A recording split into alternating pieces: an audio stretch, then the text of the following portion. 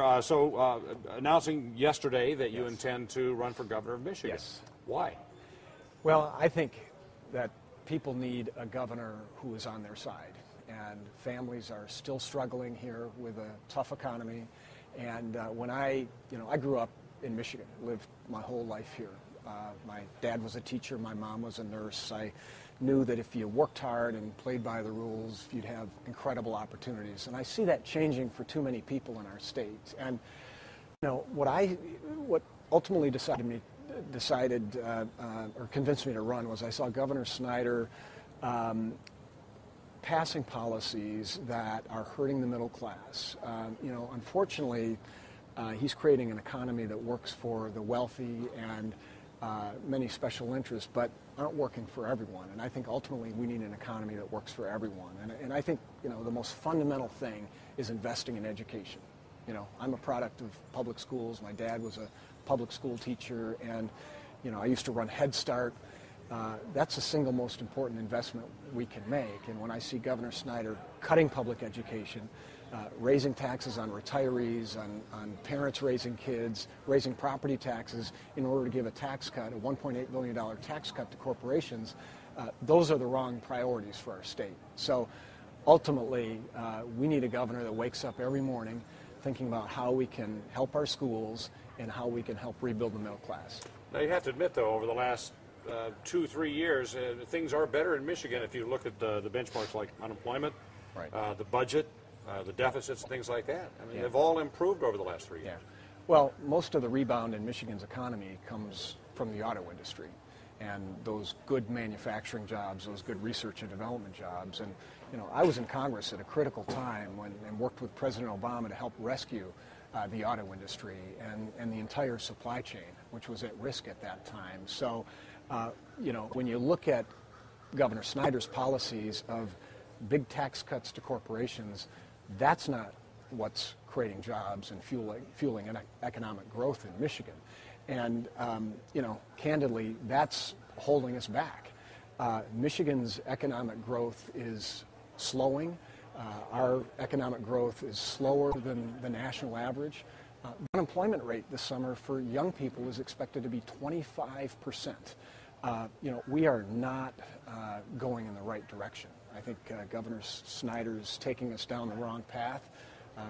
We need a new direction, and it's not the same old supply side economics with tax cuts to corporation in hopes that it ultimately trickles down. I mean, we're a consumer-driven economy, and when you raise taxes on families raising kids, you raise taxes on retirees, that's directly taking money out of our economy and slowing our recovery.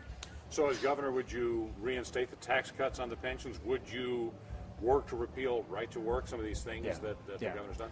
Well, I would definitely eliminate the pension tax.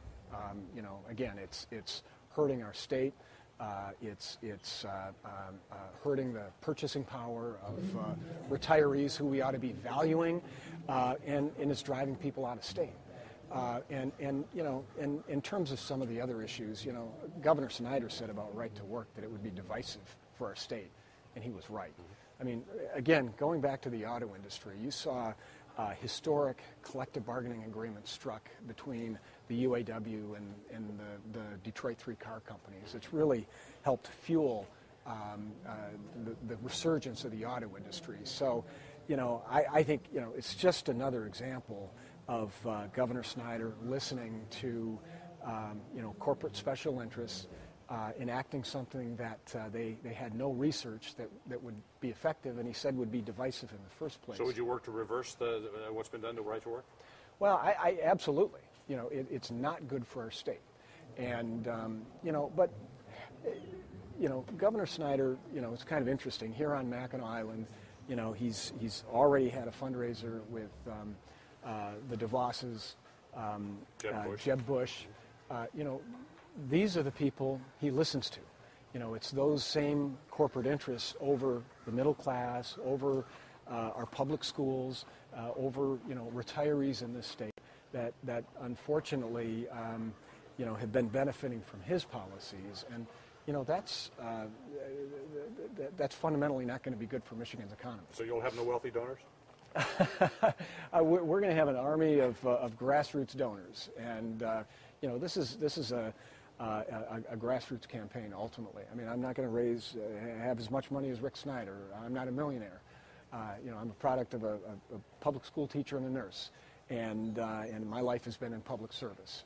So we're going to have the resources necessary to run a winning campaign. Right now, it must feel good. You're already up in the polls, and you just got in this yesterday. Well, there's a long way to go, but ultimately this is about which path should we take in Michigan.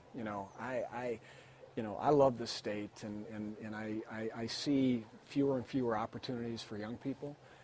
When we divest in public education, or they cook up in secret these skunk works projects for schools that take $2,000 away per pupil for some online education. A computer is no replacement for a teacher. So I'm here to fight for the state that I love and make sure that we can be a high-wage, high-skill state to be competitive in the global economy. Okay, I appreciate that.